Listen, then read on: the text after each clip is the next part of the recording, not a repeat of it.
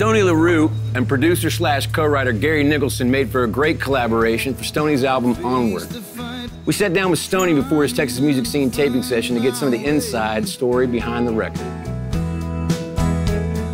Sun goes down, I leave all my cares behind.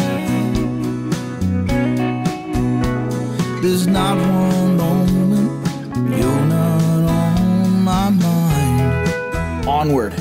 Prior to the past 4 years, there had been some personal battles that I'd kind of been going through. And so this is kind of a, you know, a leap forward, like, you know, you could see I'm out of the tunnel, you can see the light. This is the light now, so the light's all around. And so we're moving forward with life, is what this idea is. The angel on the front is Archangel Gabriel, and he's the angel of music. So I decided to put a little French horn there for our buddy David Amram, you know. Gary had said that he had been a fan of the music and of my voice. He had come out and seen the show. I'd written with him prior with Mondo Signs. Remember, I'd done a couple of collaborations with Mondo.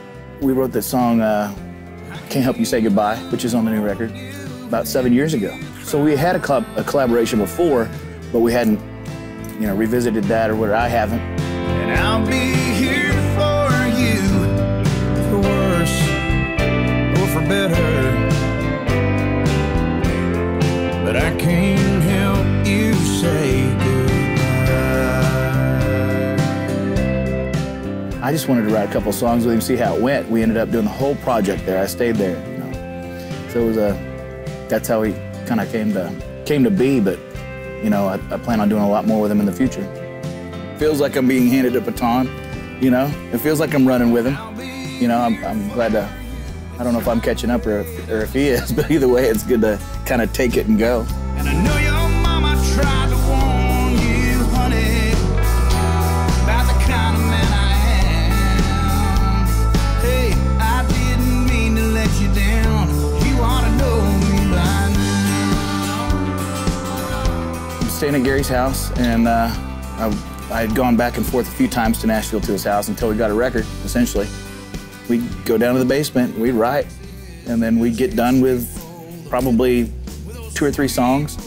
We didn't make it a painful process, but we didn't make it like a workhorse process either. You know, we wanted to be productive, proactive, but not kill ourselves, you know, trying to lose the creative process. So it came in like 2 and 3 songs at a time. With that hill country boogaloo.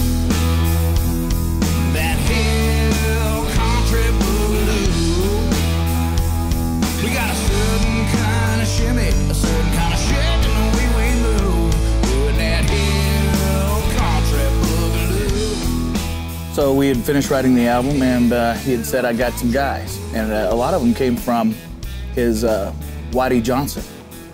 You know, that thing that he does, and he travels around doing it, and he opens up for himself, which I think is genius. And I don't know if this goes on TV or not. I don't know if I'm supposed to give away that Easter egg or not.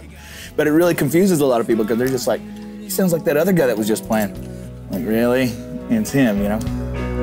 Drowning in the moonlight. She had me drowning in the moonlight.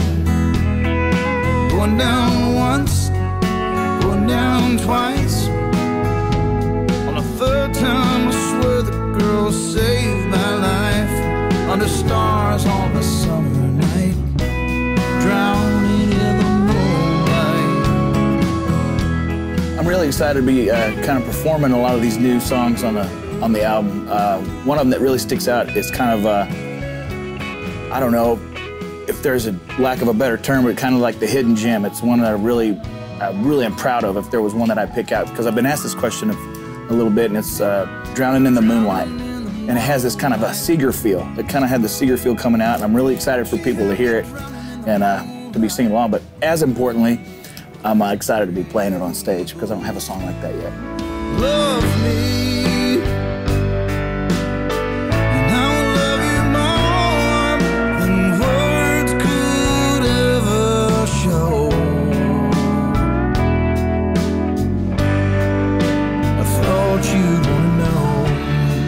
Thought you'd want to know.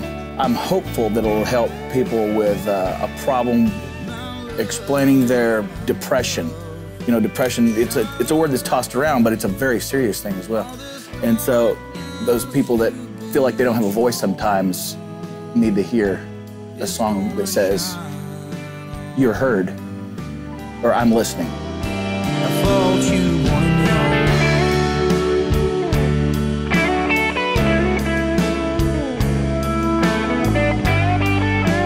know. That's the hope. So if you're living in a lie, fake it until it becomes true. You know, this is what what I want the persona to be. This is, you know, I don't want to. Yeah, I want to be those things. So thank you. I appreciate it. It's good that it looks that way.